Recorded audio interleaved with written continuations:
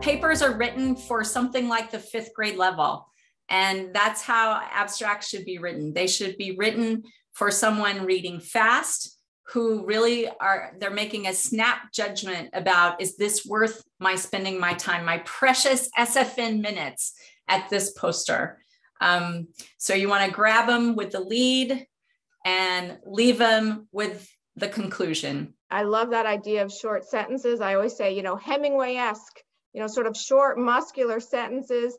I love an active voice, not everybody does, but I find those really easy to read. The long with the clauses, which I sometimes get into, I have to stop. Oh my goodness, how many clauses can a sentence have? And I lose everybody.